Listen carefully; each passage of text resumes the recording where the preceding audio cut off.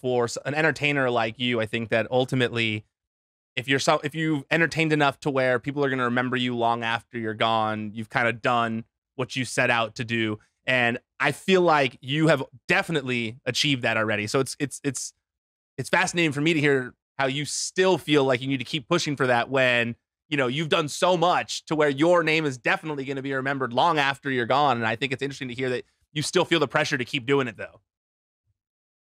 I do, man. I feel like I'm not gonna stop, until the wheels fall off. And like I said, music is what got me involved with wrestling. And now that I'm at a mature state in my life and with myself, and I know myself, I know who I am.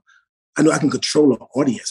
I know I attract people. I have eyes on me. I know I can compel people. So they're getting a matured album. They're getting a matured story of who I am and where I come from and what I'm about and the way I look at things, the way I look at life, the things I want, the things I've experienced. I have a song on the EP called Dubai.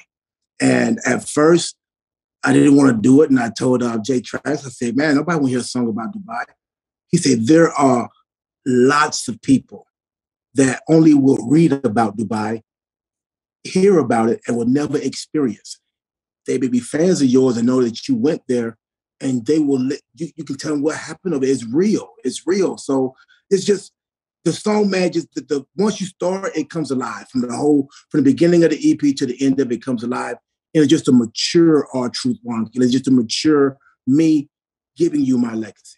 Well, I feel like I think you underestimate in talking about that Dubai thing. I feel like you underestimate how many fans you probably have in Dubai too. You're right. You're right, man. And it ended up being one of my favorite songs, one of my most favorite songs on the EP. I'll tell you a funny story about it. When we first started the song, he asked me, he said, what did you do when you were over there? What did you like? I said, he said, did you eat any the authentic food over there? I said, yeah. I said, like, we ate with the Prince and everything. And he's like, what was your favorite dish? And honestly, they had chicken. It was good. You know what I'm saying? It was chicken, but it was marinated and stuff like that.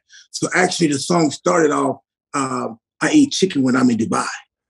And after singing it, man, 2 or 3 times, Ryan, I was like, dog, I can't put a song out talking about I eat chicken when I'm in Dubai.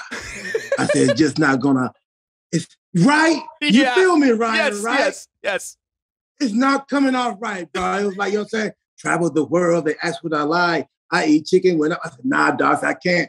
It's not gonna settle with people well.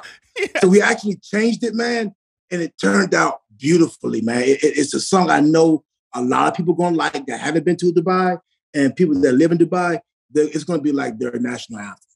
For the best stories, easy to find scores, and comprehensive team pages, plus access to every live Fox Sports game and exclusive bonus cameras, download the all-new Fox Sports app now.